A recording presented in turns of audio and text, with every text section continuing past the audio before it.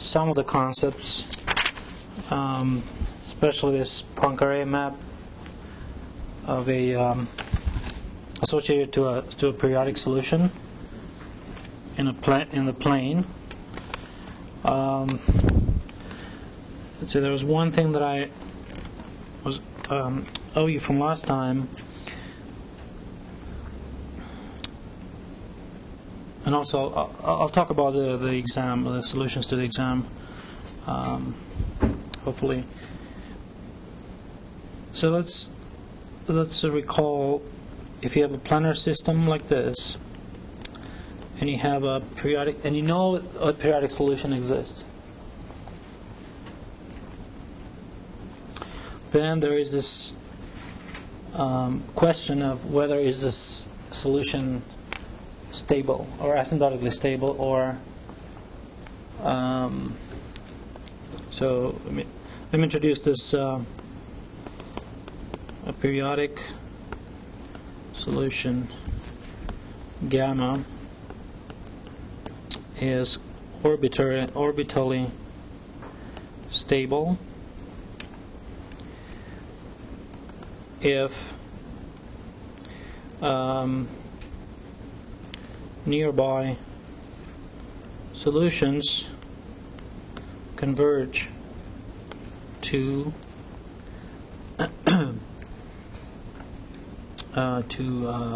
gamma in the following sense. So there exists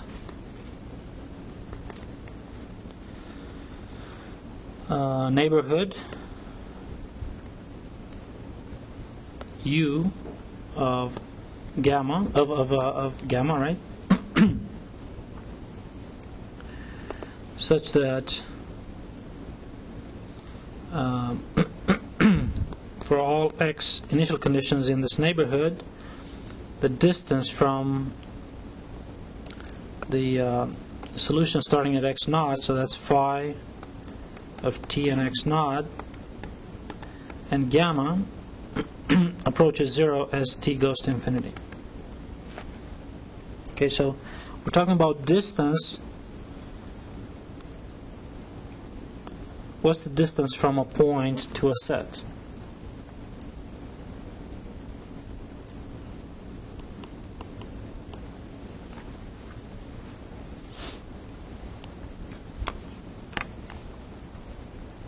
What would be the distance from this point to this set?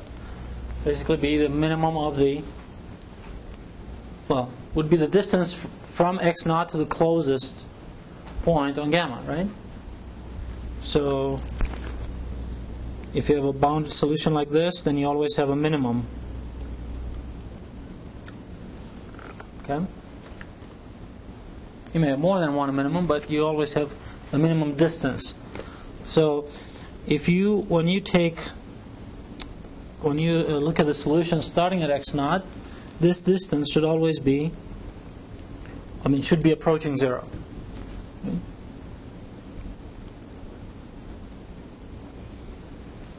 Now it's not very clear at this point that sort of the shadow of that initial condition on the limit set. If I follow now the shadow here, so I call this shadow being the closest point to x naught, right? If I follow that, that's going to stay the same. In fact, I don't think that's necessarily the case, right? In other words, at a later time, the point where the solution is where the solution starting at x naught is, and the point where the solution is starting at this point, those are not necessarily going to be closest to each other, right? You see, because it's a nonlinear system. So after time t, they won't be the closest. They want to. This point is not necessarily going to be the closest. Maybe there's going to be some other point that's closer, right? So it's not guaranteed. In fact, you can cook up examples where this is certainly not the case, right? But here we're not saying that the shadows has to be the one. It's just the distance has to go to 0, right? It's approaching the trajectory.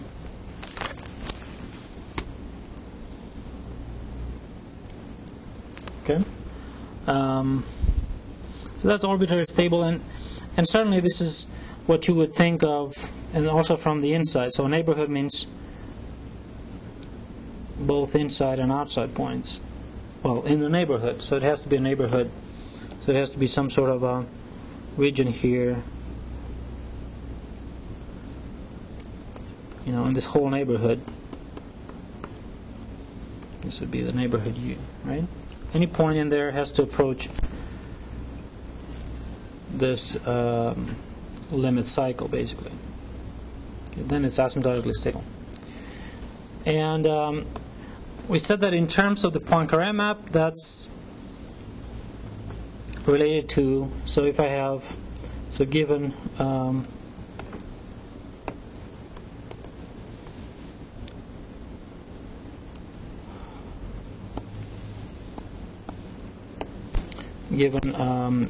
any local section at some point y on this, so remember that's perpendicular to the direction, then we have the P is the Poincare map. And what we said is that the derivative at the point, I mean, let's put it at y, but whether it's less than 1, if it's less than 1 absolute value, this implies that you have asymptotically stable or arbitrarily stable.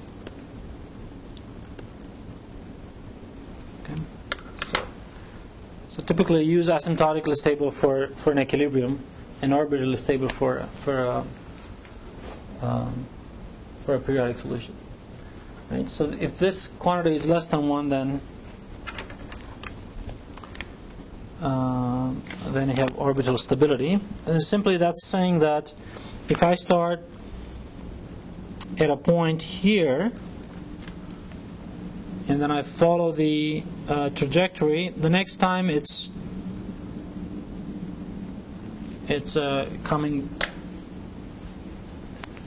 hitting the local section is at a point closer to y naught, to y. Okay. Does everybody remember that?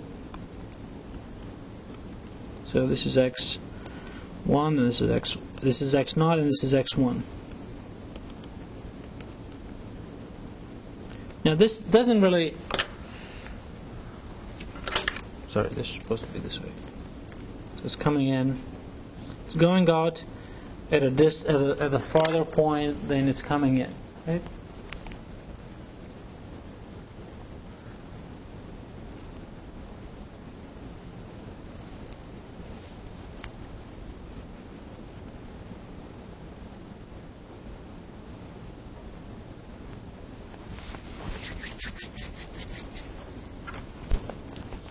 So what I said last time is that there is a formula for the derivative of this Poincare map, even though the Poincare map itself cannot be computed always. I mean, it's depending on that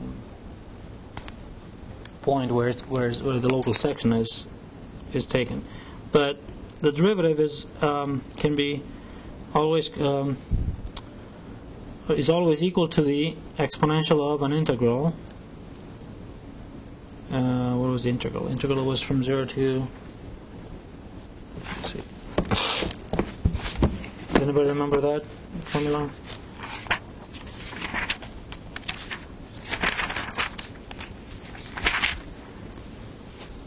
Okay, so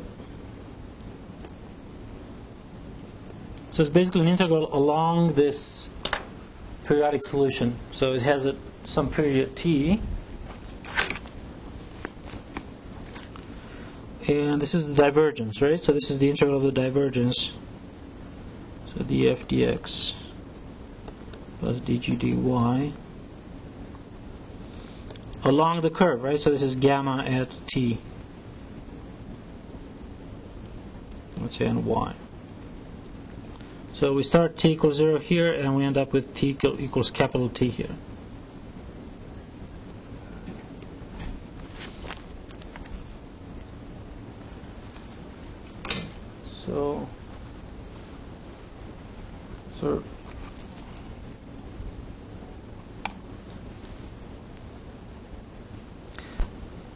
So how can we use this?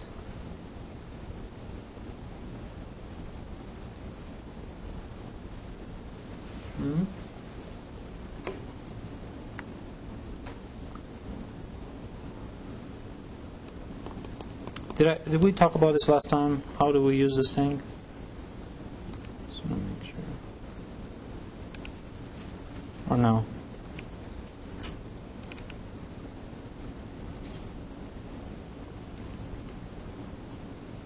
Okay, I started to show you how. Okay, no, I didn't actually. I'll give you an example, but I started showing how to make the connection between the derivative of the Poincare map and this exponential of the integral of the trace, right? And I said that that's the same as the determinant of a metric solution. The metric solution is basically solves the variational equation, right? So you take the linearization around each point. That's going to be a matrix. That's going to be time dependent. Okay? And then you look at basically how an initial solution evolves according to this. Excuse me, an initial matrix or vector evolves along the curve, right? So that's kind of computing the variation of that along that curve of the dynamical system. Okay. So if you take this determinant of this 2 by 2 matrix, why do you get the same thing as the derivative of the Poincare map?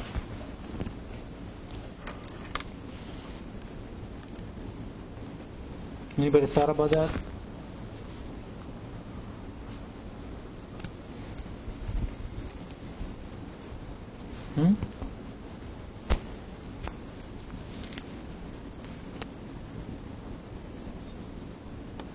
So let me just.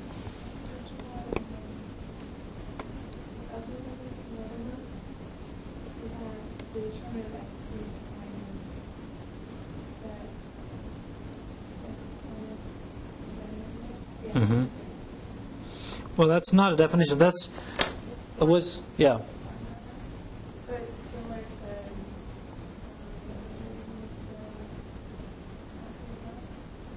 right, but I guess how do you make the connection with the Poincare map? I'm not expecting that that you guys will know, because I mean it's not very obvious. It's not obvious at all. I mean, why this determinant of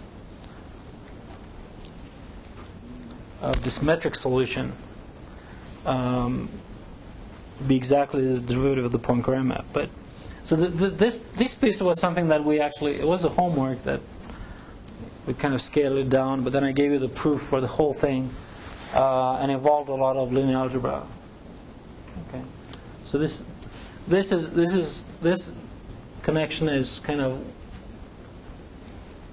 true in general. It doesn't have to be a periodic solution or anything. It just has to be linearization around the curve x of t.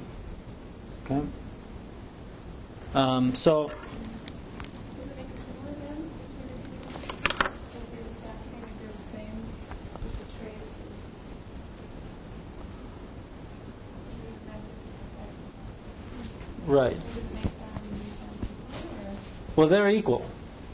Right, but you're just asking if they're equal. I'm saying, how do you make this equal to? Because we want. What I claim is that this is also equal to the derivative of the Poincare map in our context, when you have a periodic solution and so forth. But so what? How can you make this relation between this and the derivative of the Poincare map? That's not clear at all. So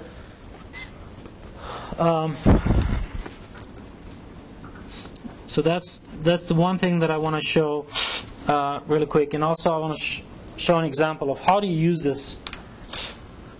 this relation to kind of get the stability of a periodic solution. Okay, so first let me just say why this is the same as the derivative of the Poincare map. So let x tilde be a 2 by 2 metric solution of this, of the linearization around the periodic solution, and this is really supposed to be gamma. Okay. So what does this mean? This means that if I have, I'm just going to take a portion of gamma to remind you that variational. So this is the variational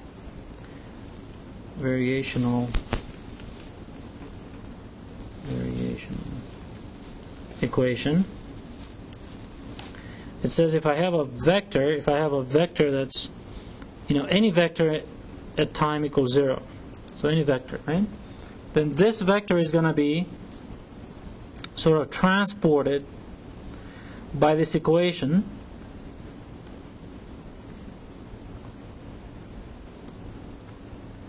okay,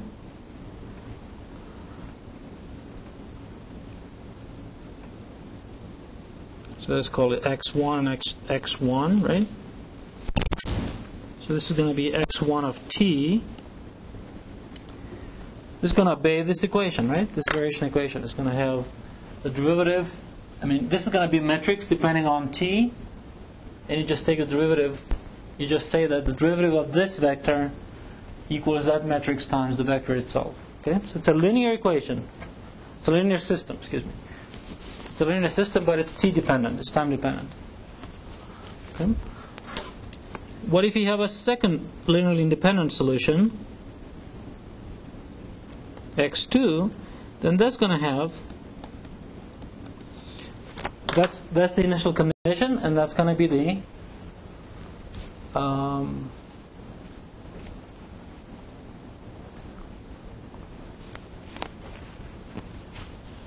solution at time t, right? So what's the determinant between this determinant of this metric solution? So x tilde is going to be consisting simply of x1 and x2 put on columns, right? So you put this on columns, it's going to be the metric solution of this differential equation.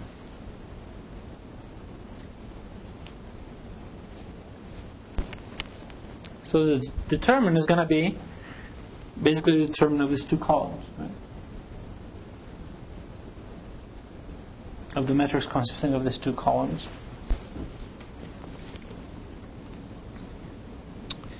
The point is that the determinant of this is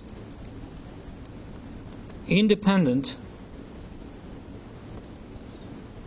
of the basis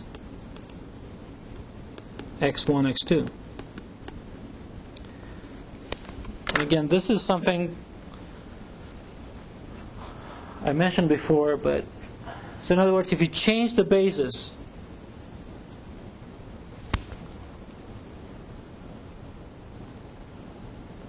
how is the matrix going to change? How is the matrix solution going to change? It's going to be similar to the one with a different basis. So if I have x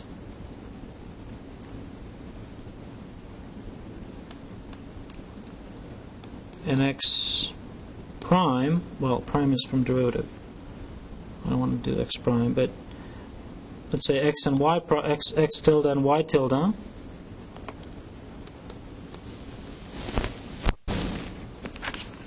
They're going to be similar matrices. What does similar matrices mean?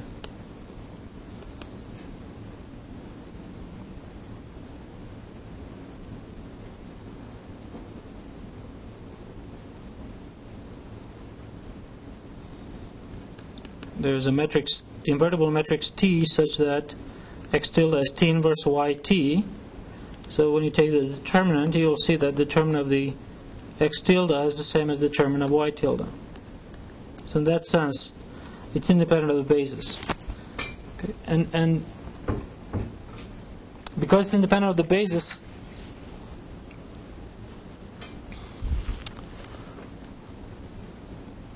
pretty much of R2. I mean, it's R2. Let's choose a basis for R2 that's given by the following.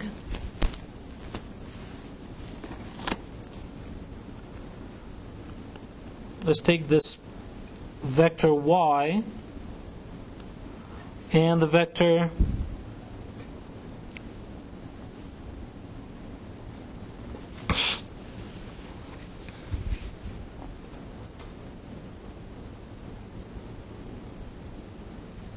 not y, excuse me, not y. F of y and v. Okay, v being the orthogonal. So here's f of y. So this is y. This is f of y, and v is orthogonal to it. So it's the direction of the local section. So just take this basis and let this evolve according to the variation equation. Okay? And let's see what the determinant of that matrix is going to be. Okay?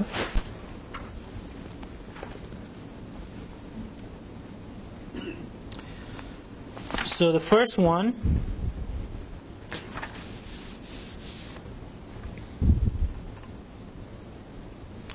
the first statement is the following, is that this solution, x tilde at capital T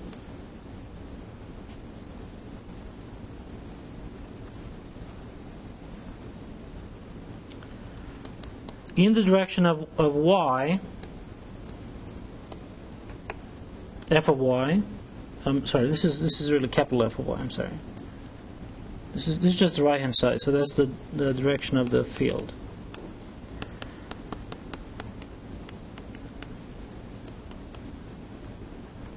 The first claim is that when you go around your solution and you take the initial vector to be tangent to the periodic solution, okay, then when you come back to to y, because it's a periodic solution, it's going to have the same value.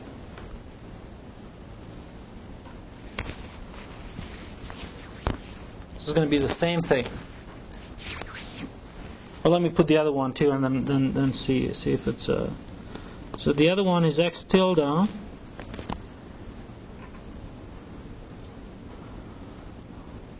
remember, this is a matrix, right? So x tilde of capital T is a matrix. So this is applied to a vector, and it gives you a vector. And x tilde of capital T and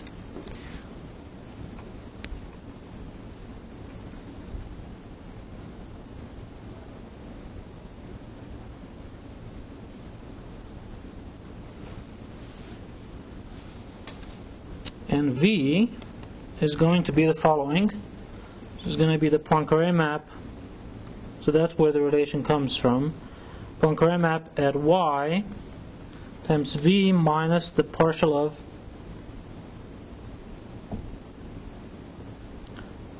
t. That's the period. I'll tell you in a second what it is.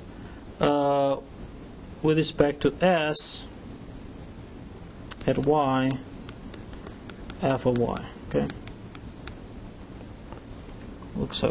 Looks messy, but this. Let me just convince yourself that these two relations, once established, tell you that the determinant of x tilde is the same as the as this b prime. Okay, so why is that? So this basically says that x tilde of T, of capital T, is similar to the following metrics. The metrics basically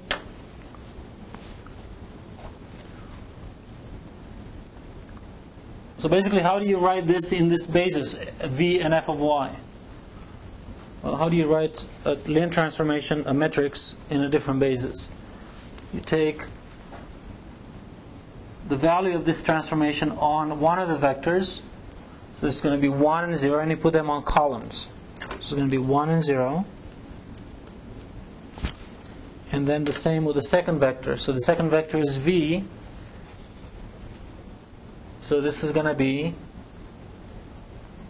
this coefficient minus partial of t with respect to s at y and p prime of v. So it means the determinant of x tilde at capital T is the same as the determinant of this matrix, which is obviously p prime of 1. Okay. So this product minus that product, so this is 0. So this is just p prime of 1. Okay, so this makes the connection between the derivative of the Poincare map and the determinant of that 2x2 metric solution. Let's see. So how can we see the 2 there?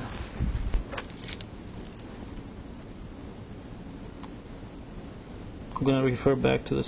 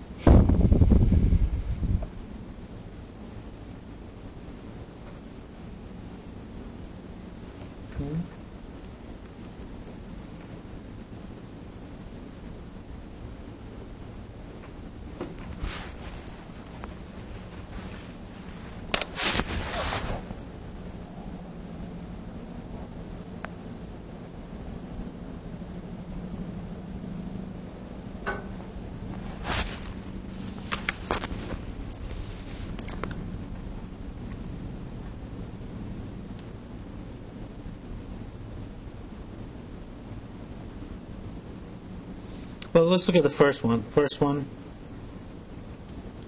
So, proof of claim x of t f of y is f of y. So the first statement I think should be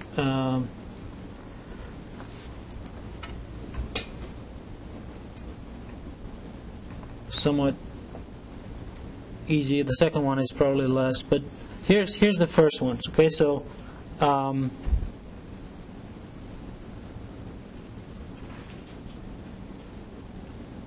take the solution that starts. So that's exactly the periodic solution, right? Is the flow starting at y as a function at t equals 0, and then as a function of t, right? So take the derivative with respect to t. What's the derivative with respect to t of this?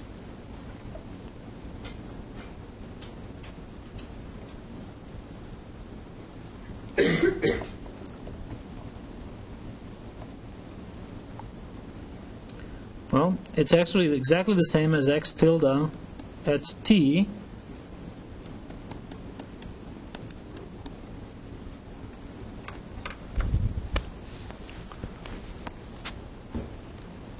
apply to that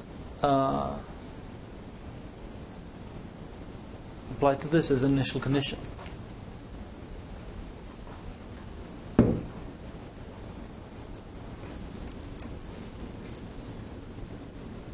So this is at y. Y is, f of y is the derivative at y, right? So this is later here is phi of t and y, right? And the claim is that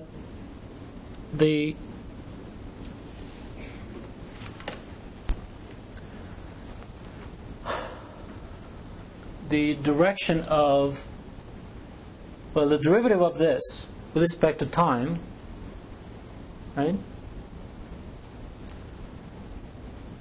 It's the same as the derivative with respect to time of this. So this, just this vector, right, is the same as the map of this 2 by 2 matrix applied to this vector here. Okay. So that maybe I should have said it a little bit more carefully here. Is that so? The derivative of phi of t and this is just f at phi of t, right? Because phi is a flow, right?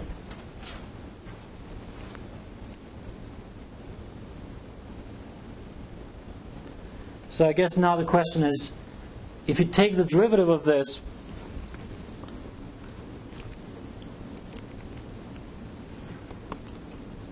so take the derivative of this,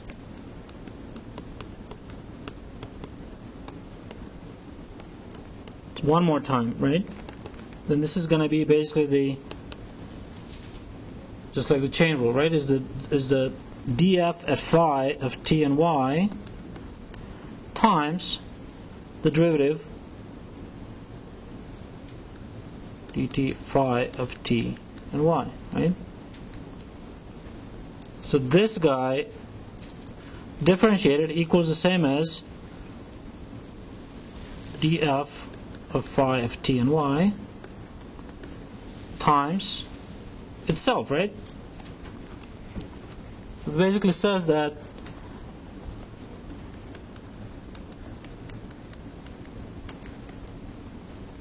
give this a different name. I mean, I don't want to call it,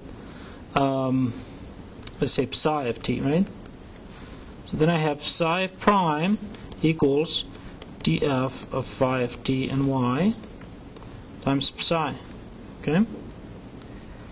So this and at time 0 equals the derivative, it's just f at y, right?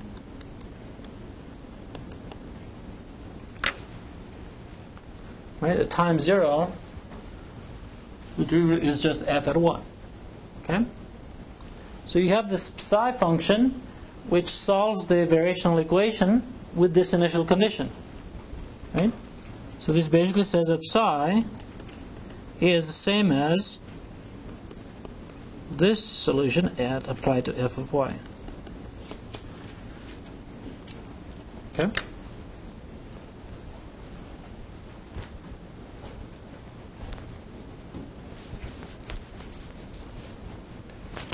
I think we did this computation when we talk about variational equation. It's sort of taking another derivative.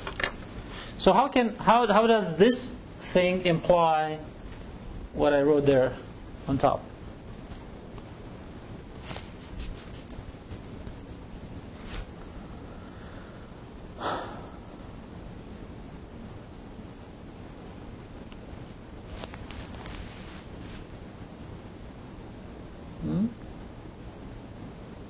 All we have to do now is to say, well, when little t is capital T, this actual solution comes back where it was, right? So this x tilde actually takes this vector and always moves it to one which is the derivative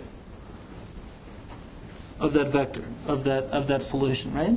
So it always stays in that vector field, or sort of direction field, right? So it takes this vector and it moves it that direction, that direction, that direction, that direction. So by the time it comes back, it's in the direction of f of y.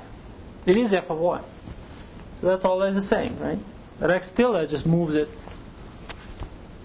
tangent to the solution, and it comes back, and there's you know, there it is, right? It's back to that.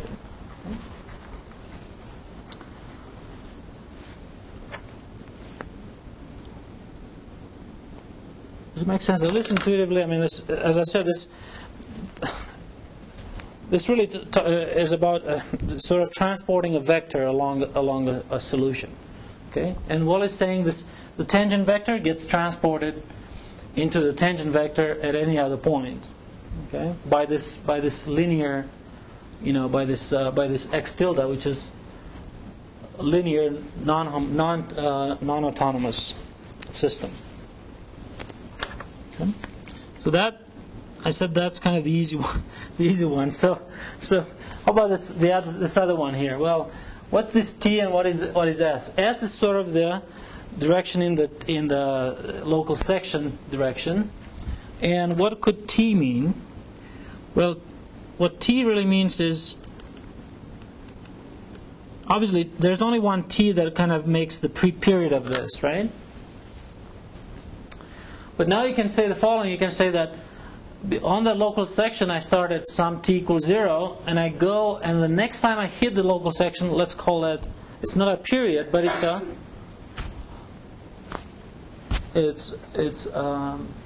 going to be like, it's going to be approximately equal to t, right? So in fact, for the second equation in the claim, here's how you proceed, and I'll just write it down, and then I'll say that the Poincare map of some point on the section. So do you agree that this is a point on the section? Because this is y and this is v, so it's just y plus sv. Okay? That's the parameterization of the local section. So the Poincare of this is going to be another point on the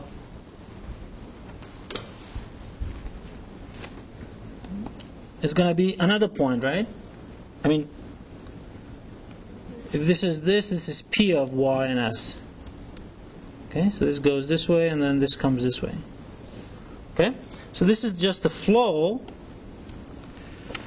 and here's the t of y plus ts plus sv, and y plus sv. Okay, so all this is saying, this is the time of return to the local local section. Okay, this is the time, and it depends on s. It depends on s. It's a function of s. Okay? So I said nothing fancy. I just said that the Poincare map is the point on the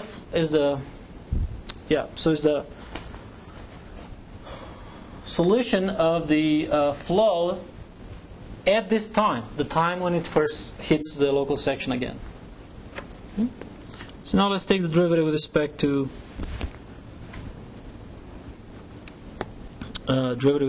s, and then set s equals 0 of this, and this is just p prime of y times v, right? Just the chain rule. P prime of y. This is just a function of s. It's just a function of s. It's one variable. So it's just p prime times v.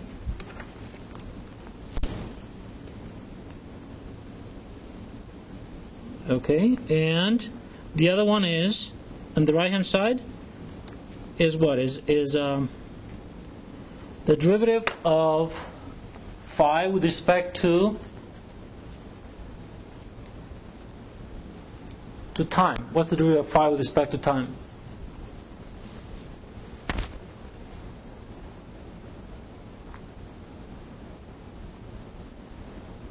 It's phi prime, right? Phi prime is just f at this expression, so it's f at y times the derivative partial of t with respect to s plus the derivative of phi with respect to y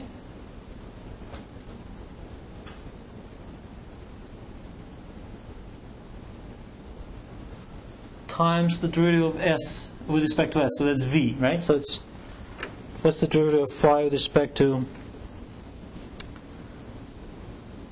okay, derivative of phi with respect to y, let's write it like this, derivative phi with respect to y times v, times v. Okay? And derivative of phi with respect to y turns out to be the same as x at x.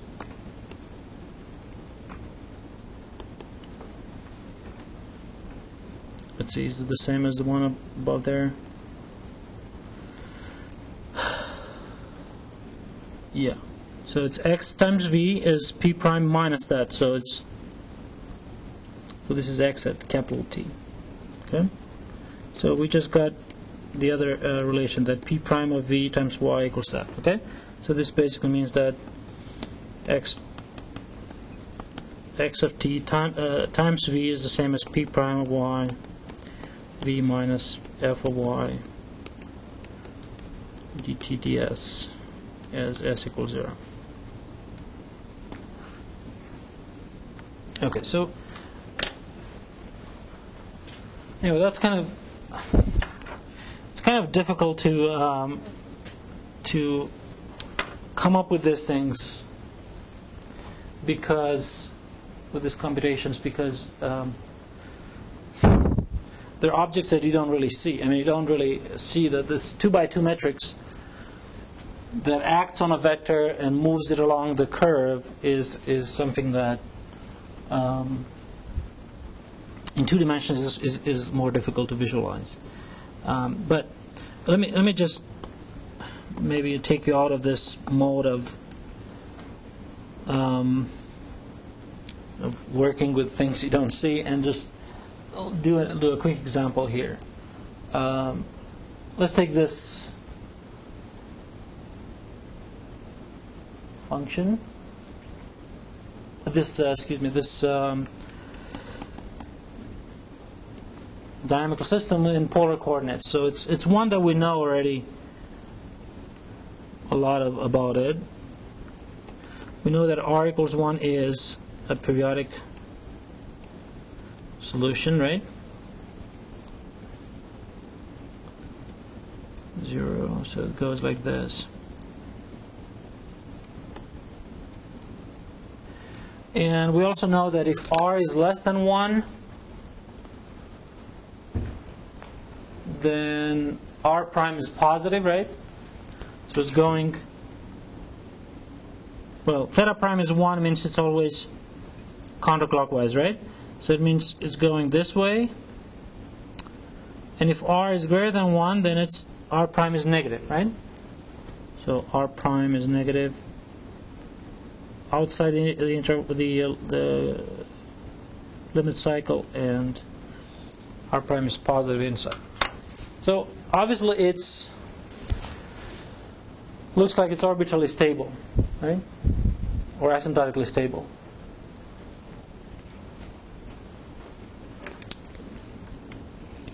And in this case, you can again explicitly find the r. So it's not, maybe it's not such a conclusive example, but I just want to show you that the computation of that integral from 0 to t of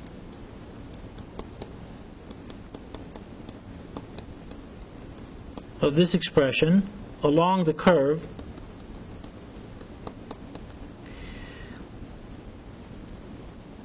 will indeed yield what sign?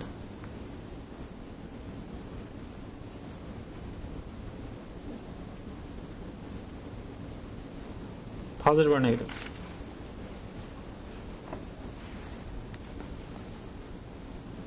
Because the derivative of the Poincare map is the exponential of this number, right? So this number has to be asymptotically stable. It's to be negative, right? Because you to get something less than 1, you have to have the exponential of something less than 0. Okay? So again, this would imply p prime of, p prime, let's just leave it p prime, is exp of this integral is going to be less than 1. Okay? So why is this? So notice that this computation is much, I mean, what does this integral involve? Well, it involves knowing the periodic solution, right? And knowing basically the divergence of the vector field, of the direction field on the periodic solution. Nothing else. Okay? So, it doesn't involve computation of the Poincare map or anything explicitly. Okay? So, we know the periodic solution is when the radius is 1, so it's a circle. And what is the divergence?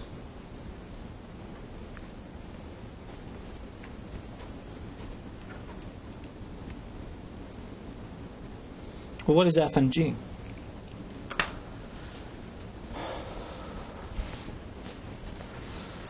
Well, f and g are hidden. You don't see the f. F is supposed to be the right-hand side of x prime, right? And g is the right-hand side of y prime. But you don't have that. So, does anybody know how to basically write the divergence in polar coordinates?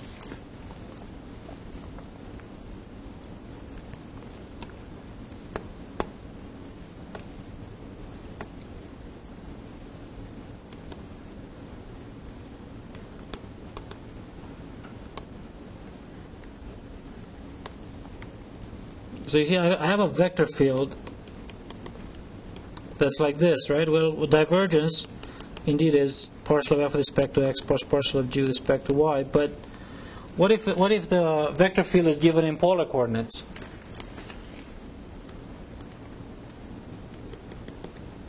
Nobody? Didn't we?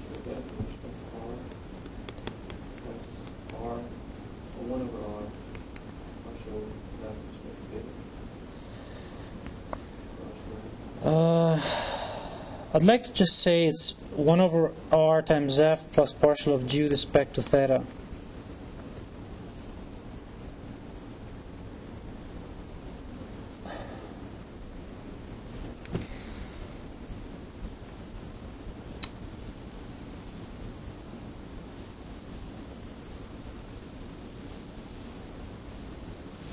I think I checked that. Let me just.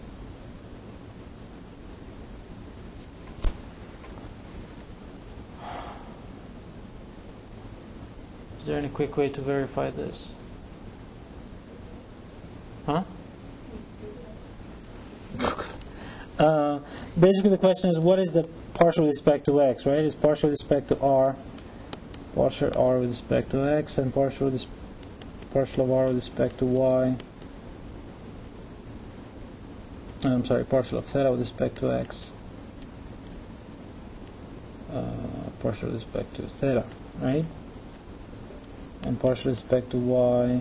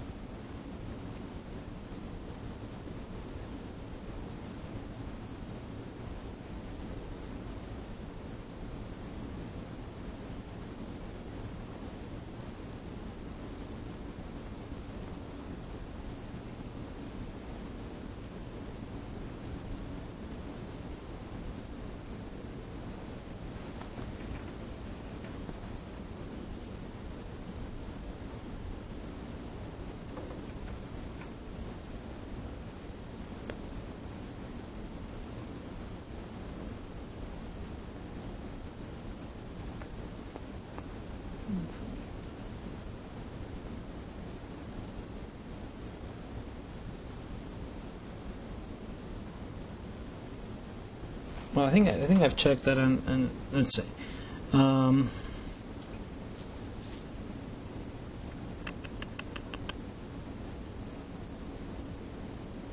do you verify this really quick? So, partial with respect to x and partial with respect to y is basically the Jacobian. It is 2 by 2 matrix, right?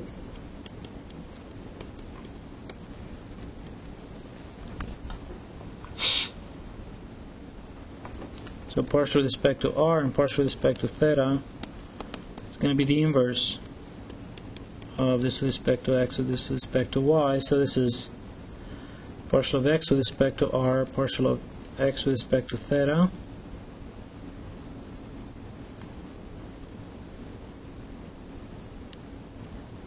Maybe y with respect to r. Let's put it y with respect to r, partial of x with respect to theta, partial of y with respect to theta,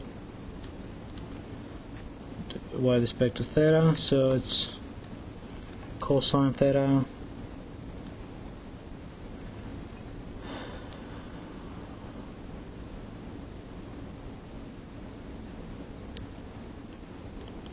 sine theta minus r sine theta or cosine theta.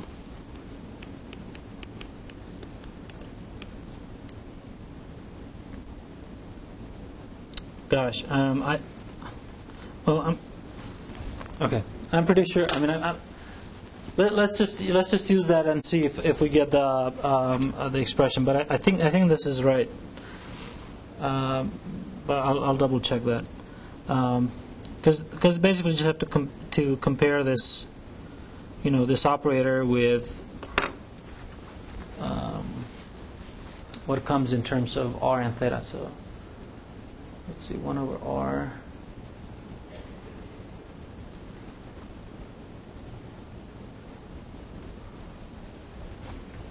Okay, let's see, what is the derivative with respect to r of f if I'm looking at this example?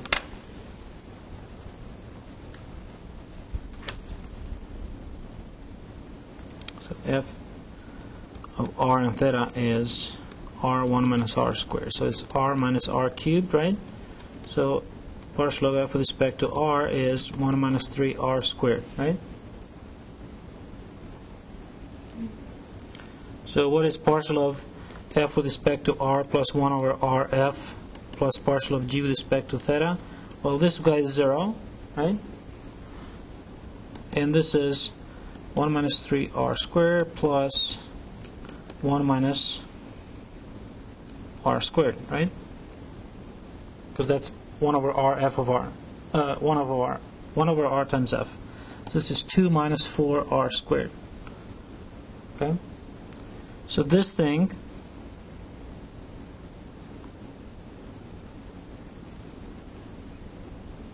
is negative when r equals 1, right? So you're integrating something that's negative over, I don't know, period 2 pi, it doesn't matter. But the thing is, this divergence is actually negative, right? Along that curve. Okay. Now, along other curves, it might not be. It might change sign. Right. Closer to 0, it's actually positive. Divergence is positive. But along r equals 1, this is 2 minus 4, so that's negative, right? So it means along this periodic solution, the Poincare map has derivative less than 1. So that's asymptotic stability. Okay?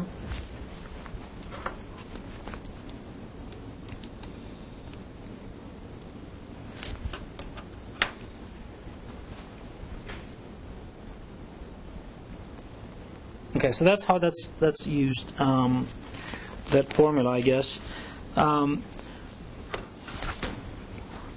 Unfortunately, that's not so easy for van der Pol equation.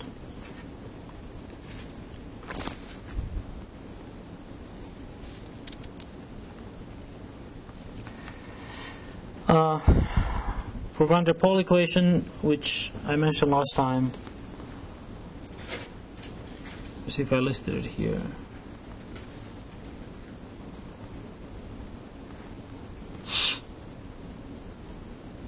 Yeah, this one here. So, okay, this is not in polar coordinates, so it should be very easy to see. What's the derivative? What's the divergence of this vector field? It's partial of this with respect to x, so it's 1 minus x squared plus partial of this with respect to y, 0, right? So it's just 1 minus x squared.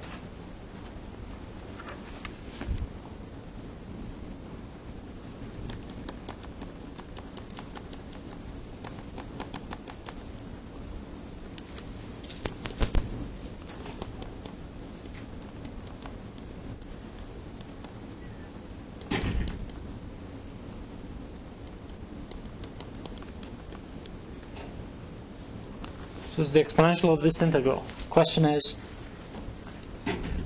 in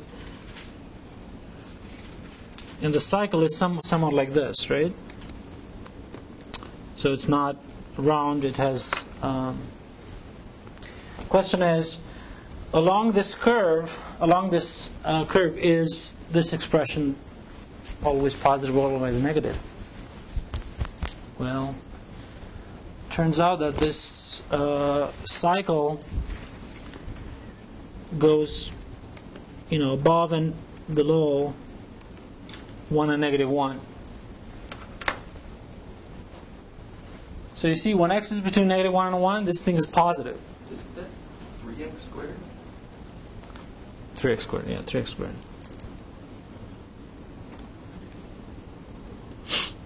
And then is it minus 1 from that? You mean this picture? No, is it 1 minus 3x squared minus 1? No, because this is the derivative with respect to y. Yeah. So, okay. So the point is that this quantity is not always positive or not always negative along the solution. In fact, I don't know exactly what the bounds are for x here, but okay. Now this is 1 over the square root of 3. So bottom line is that on two portions of your solution, this divergence is positive. And on other two portions, divergence is negative. Okay? Question is, how do you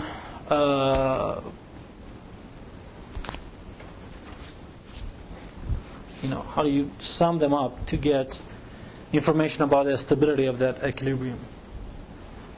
Okay. So that requires actually an additional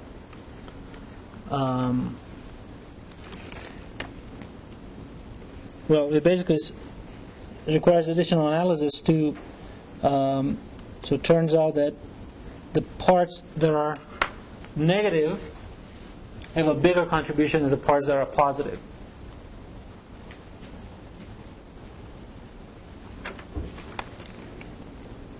So it turns out that this integral ends up being negative. Okay, which means that p prime is still less than 1, meaning that gamma is asymptotically stable.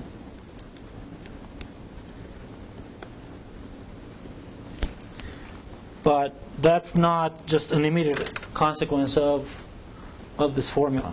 Okay. So sometimes that formula can tell you the whole story about the solution, the periodic solution, but other times it doesn't. Okay. All right. So let me go back and hopefully at least kind of cover the idea of this. So back to the question: when do we have periodic solutions? Okay.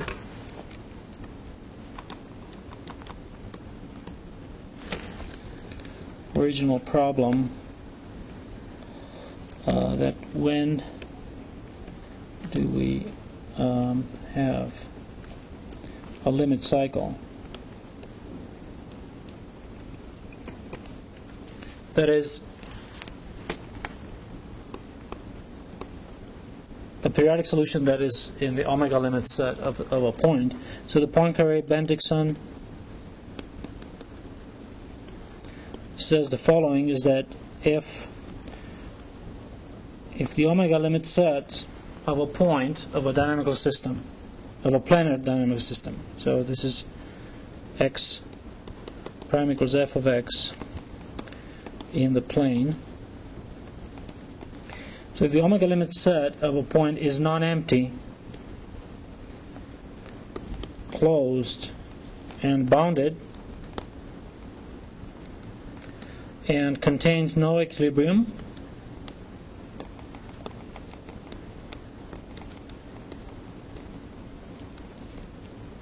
point, then it is a limit cycle. So there are two things to this theorem. It says if I start at some point and I kind of wander in the plane, but I have some sort of a limit. Okay? And we don't know that this limit is a limit cycle, but we just know it has some limit points, right?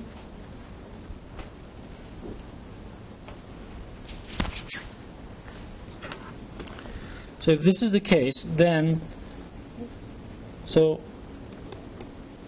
part one is to say the following, is that if I start inside of this omega limit set,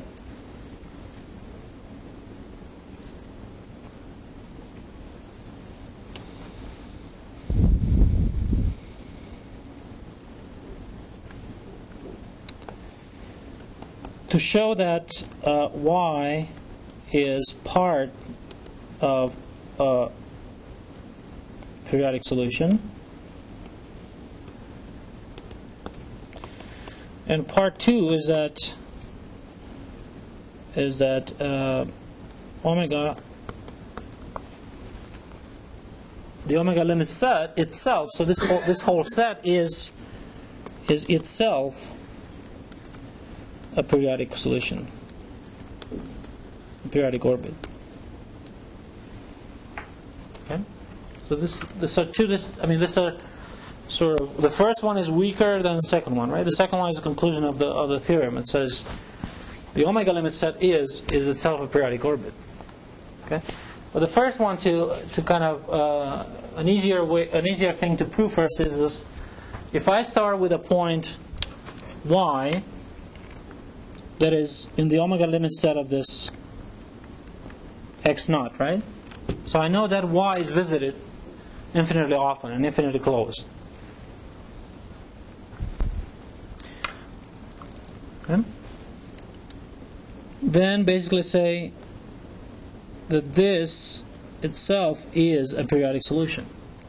That it lies on a periodic solution. Okay? It doesn't say that there could be other points somewhere else. Of course, there could be other points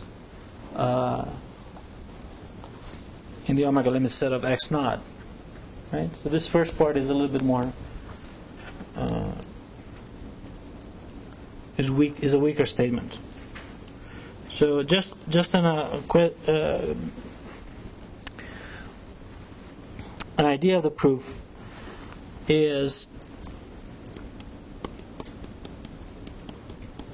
to use this local sections. Okay, local sections that we talked about.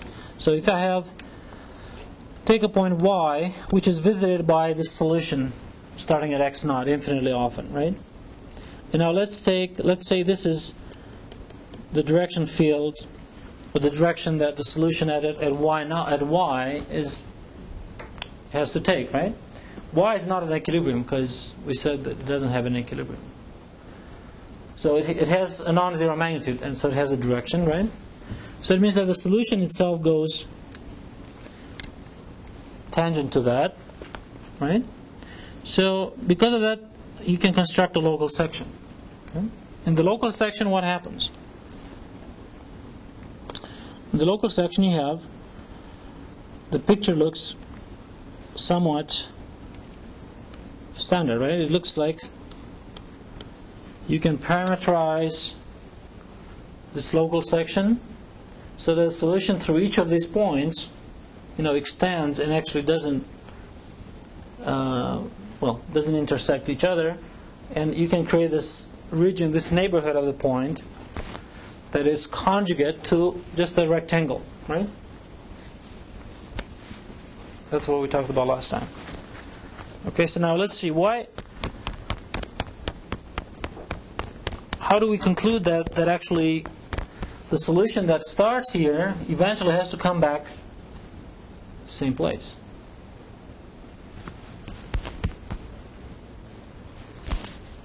Because that's what we want to show, right? We want to show that the solution starting at y, wanders, but then has to come back at y.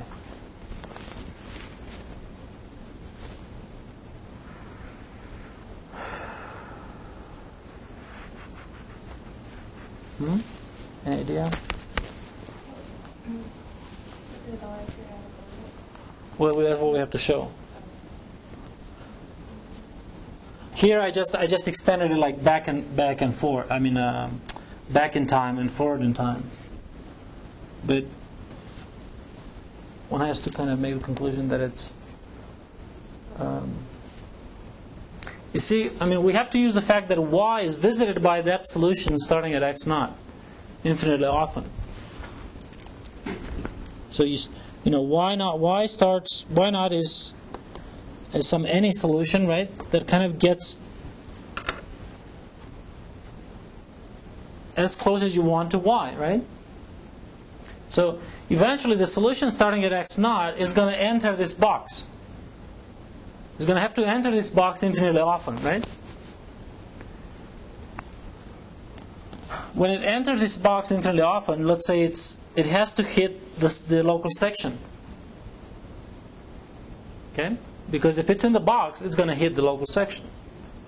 So you see, you can actually track the solution x naught, the solution starting at x naught, by its hits on this local section.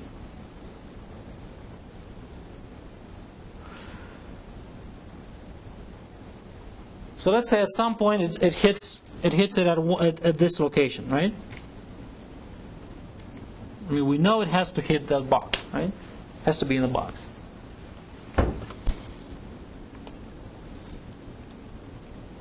Right, so it means N is a flow box near y. That's a neighborhood of y. So now it means that there exists xtn, which is the flow starting at x naught with times tn in this neighborhood, right? As tn goes to infinity, has to be closer and closer to that point, right? So we can assume this to be on the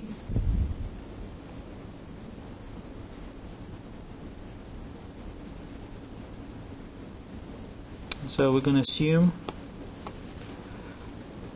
can assume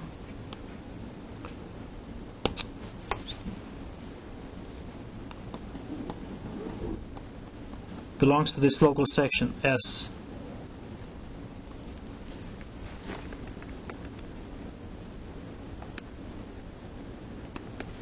Okay.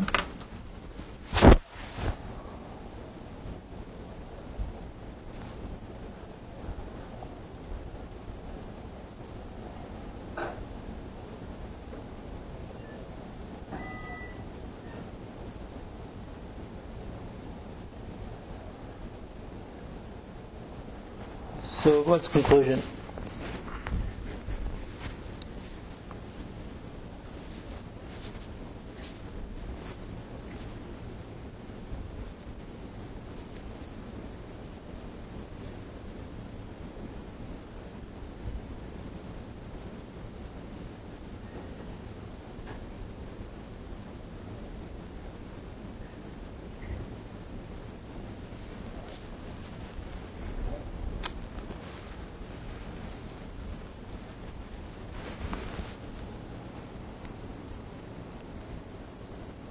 Well, think about two consecutive hits of this. So I start, there's a Tn, there's a solution xtn that hits that box, right? That local section, and then it keeps going, right? keeps going, but eventually the next Tn plus 1 is going to be also in that box, right? So what happens is you're going to have that sort of excursions. So starting with this point is going to be, so this is at Tn, so let me do another picture here. So I'm going to have x of Tn. It's going to do something and then come back, and this is x of Tn plus 1. Okay? This is where y is. Okay? So what happens is every time, the next time that's going to happen is xtn plus 1 is going to wander somewhere and then come back. It's going to hit that box, right? It could be, well, we don't know exactly where it is, but we know that that sequence is actually approaching y. Okay? We know this sequence is approaching y. So what happens is, if you start at y, by continuity, right, the value, and you keep wandering after some time, what's going to happen is you're going to have to be in the neighborhood of this sequence, right? So you cannot wander, you cannot be away from this, okay? Because then you wouldn't have the continuity property of the flow. So you cannot be away from y. So that's kind of, I mean, it's a little bit vague, but it's saying that the solution starting at y has to come back at y. It cannot come back away from y, because these solutions will have to come back closer and closer to y. Okay? So since basically the flow at Tn plus 1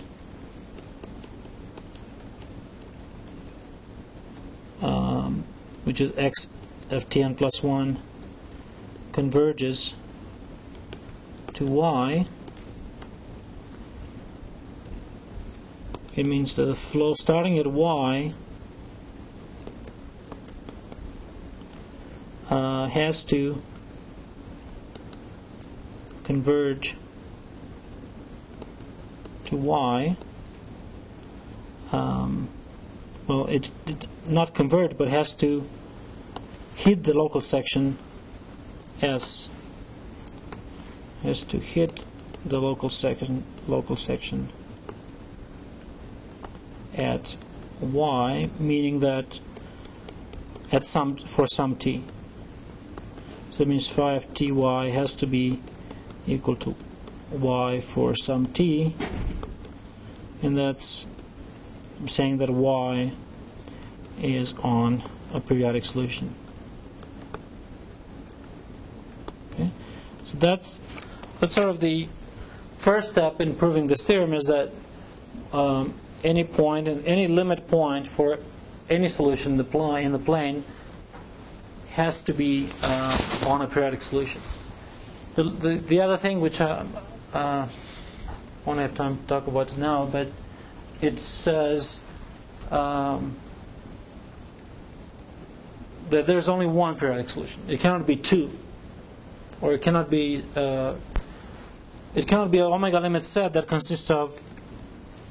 So part 2, I'll just draw the picture and that's it. It cannot be that I have this and I have this. This cannot constitute an omega limit set for a point. Okay? Because you're in the plane, and you cannot, if the point is outside, it's never going to be able to reach the inside one, right? If it's inside, it has to go either to the inside or to the outside, and that has to do with the Poincare map being monotone, like increasing or decreasing. Also, you cannot have two separate periodic solutions that are in the omega limit set of a point, because if you're approaching one, you cannot approach the other one, right? You'd have to kind of go between the two, and that means that you would have some additional points. Okay? So, anyway, that's not a proof, but sort of illustration of why only one periodic solution is in the omega limit set.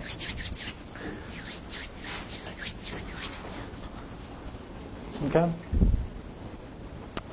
What's the home? Okay, I'll post the homework on the website.